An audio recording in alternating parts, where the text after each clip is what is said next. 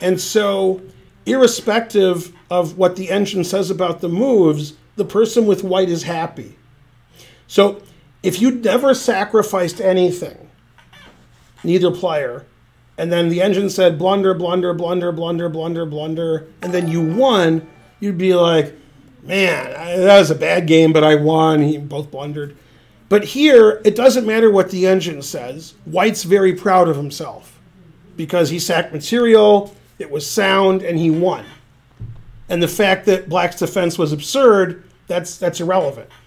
And if you're the stronger you are at chess, up until the world champion, you get madder and mad at yourself when you play unsound sacrifices and the engine says you're worse even when you win. And obviously, the time to do that is to do it when you're worse. I have a worse position. I sacrificed material. The game was crazy. Then I won.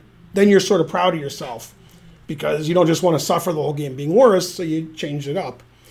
And White's sacrifices this game were pretty good. I mean, I was impressed.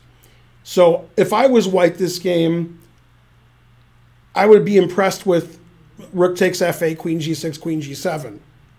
I would be like, wow, I'm great. So, but the thing is, no matter how unsound White's play is, if the low-rated player wins with White, they're proud of themselves.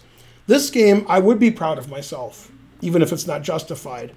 But I've seen games where guys sack all their pieces and the engine says plus 28 for the other guy, then the other guy hangs mate and won. Then they're like, yeah, I sacked all my pieces and I mated him. And I'm like, you sacked all your pieces, you were dead lost, and the guy hung mate and won when he could have had 20 moves that won. And they don't care about that.